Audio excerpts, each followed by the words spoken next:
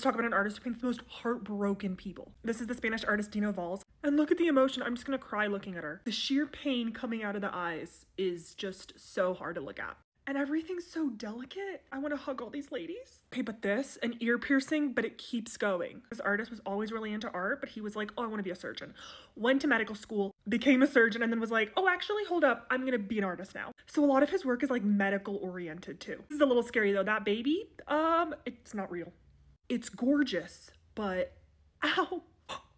They show pain on their face, but also they are in pain. But their face is not like all scrunched up in pain. It's just their eyes, which is amazing. I don't know how he does that. They're gonna cry. They're all about to cry, but they don't, which is just like, oh, so beautiful, but so sad. I think his background in science just helps him tremendously with painting human emotion. He knows the human experience. He's seen and done some stuff. She's trying to tell me something. She's trying to tell me something.